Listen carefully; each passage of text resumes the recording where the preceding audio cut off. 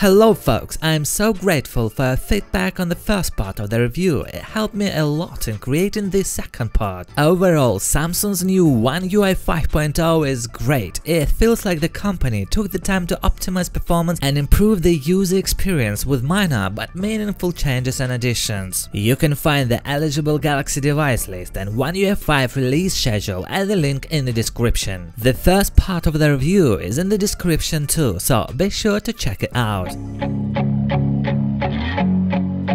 Okay, it is a feature that I didn't notice at first, but which I have been waiting for several years. Finally, we can set custom call backgrounds for specific contacts. Samsung has allowed changing the call backgrounds in previous One UI versions, but it were limited to the built-in option. In One UI 5, you can select an image or video of your choice on a per-contact basis, so it can make it easier to tell who's calling from a distance or at a glance. Beyond this being useful, it can also be a source of mild entertainment. So for those who have embarrassing videos of their friends, now's the time to break it out. Or maybe you want a custom call background of your partner blowing your keys. You can create one. To set up a contact call background, open the Contacts app or the phone app and go to the Contacts tab. Select the desired contact, tap the info icon and then the edit button. Then tap view more to expand the list of details you can edit. Scroll all the way down and tap call background. Then tap the background button at the bottom of the screen. Tap the plus button in the upper right corner and select which photo or video you want to use.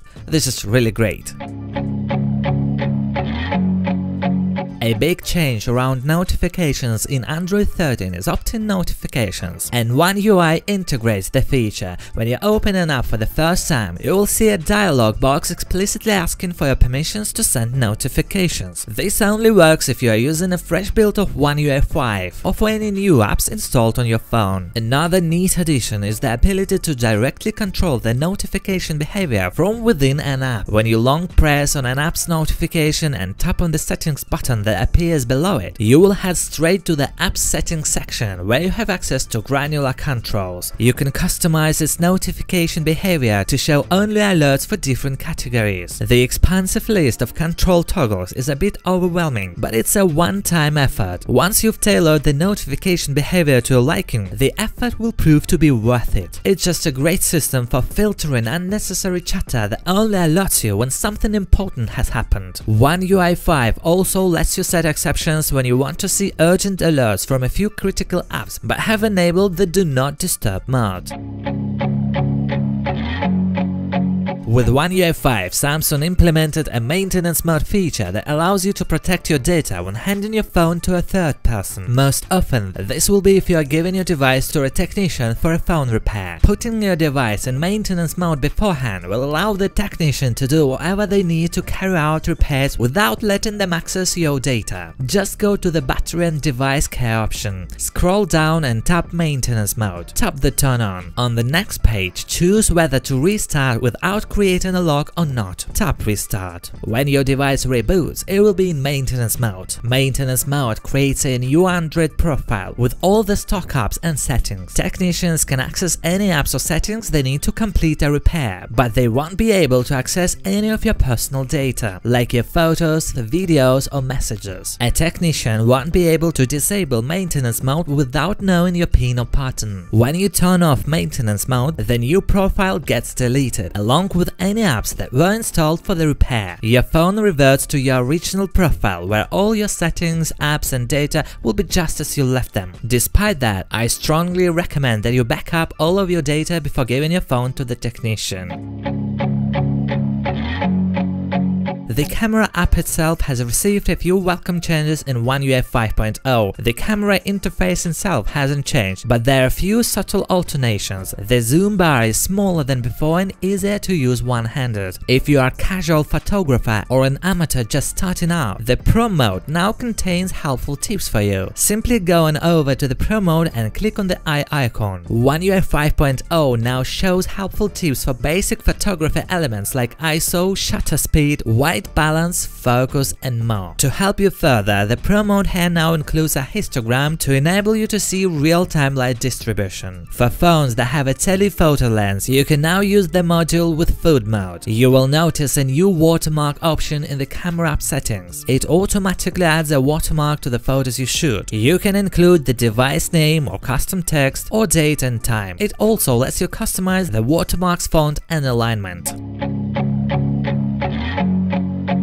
In One UI 5, Samsung is putting the Gallery app's optical character recognition capabilities at the forefront. All you need to do is a long press in the text area of an image, and the optical character recognition system automatically jumps into action. Once a section of the text is selected, you just have to move the grab handles to select the portion you need. The feature also has a contextual side to it. For example, if an image has a phone number in it, the contextual menu that pops up upon selecting the phone number shows the option for making a voice call or sending a text message. Also, you'll get the option to translate the selected word. It is very useful. If you want to use it while actively using your camera, simply point your viewfinder at the text and press the T-scan button that comes up. The system will extract text from the image and you can tap your choice to select it. And it even identifies text and images captured using the zoom camera.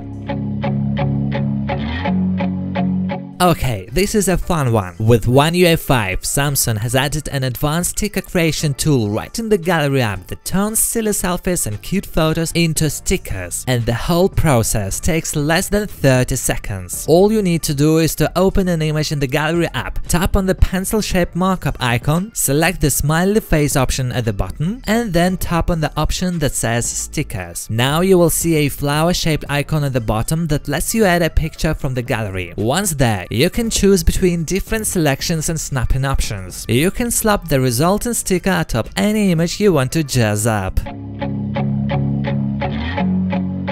Another cool and meaningful addition is the automatic shape correction. When you draw a shape in an image, say for highlighting a certain object by drawing around it, and hold on to the outline, it will automatically turn into a regular shape. I've tried my fair share of gibberish rectangles and wavy circles, but the markup system corrects them really well and makes the highlights look a lot less messy.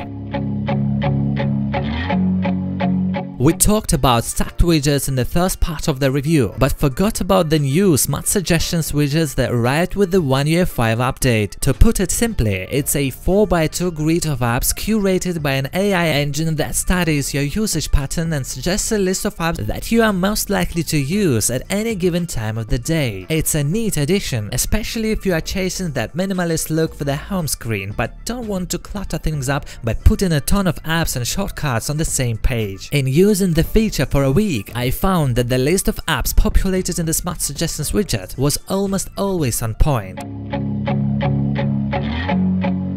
One UI 5.0 has made some sensible changes to the settings app layout, and I feel one of the most underrated additions is the new Connected Devices menu. Simply put, it neatly organizes everything that has to do with your Galaxy phone or tablet connecting to other devices, and it just makes sense. This new menu is easy to read and just as easy to access. It contains everything you need to control your connected devices, from Galaxy wearables, Smart Things, Smart View and Quick Share to Samsung DeX, Link to Windows, Android Auto and more. Not only does the Connected Devices menu makes these features easier to reach, but it pushes them more into the spotlight, increasing the chance of Galaxy device users putting these great features to good use more often. Again, this new addition to the Settings app hasn't redefined One UI completely, but I believe it is a perfect example of how the user experience can and should be streamlined in some areas.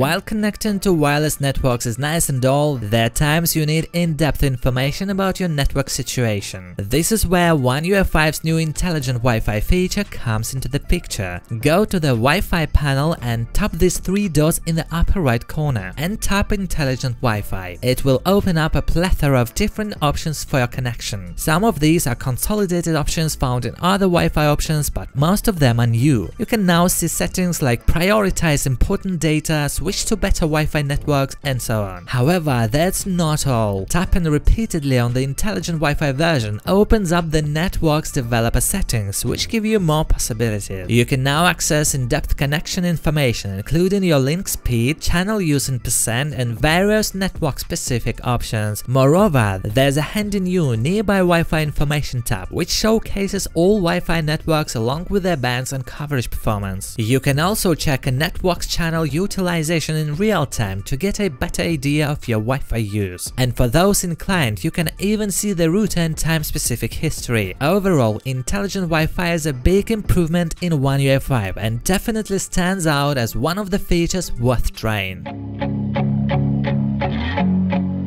As for DeX mode, I often use it on my tablet and was really looking forward to the update here. Perhaps the main thing that I noticed at first glance is that performance has been well optimized. Besides that, Samsung DeX in One UI 5 has gained some taskbar related improvements. A search button in the taskbar opens Finder in a pop-up, similar to what you'd see on a Windows-powered PC. Clicking on the time and date area in the taskbar now reveals a smaller calendar in a pop-up window rather than launching the calendar app. It seems to be a much more convenient way of showing the calendar to DeX users. The notification icon has a different shape, but more importantly, the clear button in the notification window has been relocated from the bottom to the top, which doesn't make a lot of practical sense. One UI 5.0 also brings a new taskbar settings menu for Samsung DeX. It can be accessed by either long pressing or right-clicking on the taskbar. From here, DeX users can enable or disable the auto hide taskbar feature or hide taskbar shortcuts, including navigation buttons, language, keyboard and sounds, as well as the screen capture button and of course the new taskbar embedded Finder. This settings menu is new in One UI 5. Quickly press the side key 5 times to call emergency services even if your phone is in your pocket. Also, you can create an emergency contact list that includes the people you want to contact in case of an emergency.